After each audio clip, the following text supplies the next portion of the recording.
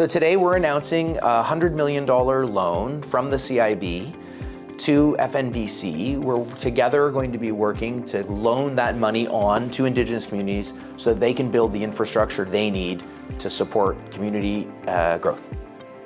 I think what will make this program great for Indigenous communities is that it takes it down to a level that most Indigenous communities can access.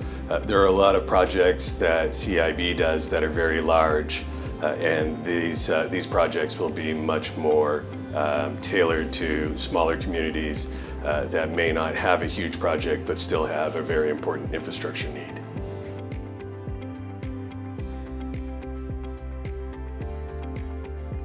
I think what this will mean for Indigenous communities on the ground is just a better quality of life.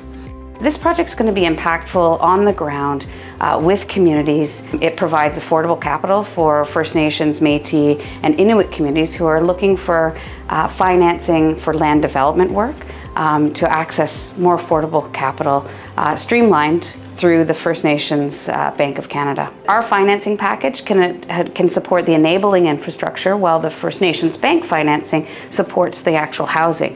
And so we blend the capital pools together and create one financing package for the community to get the full project done. And this will just streamline processes and continue to make the projects much more affordable.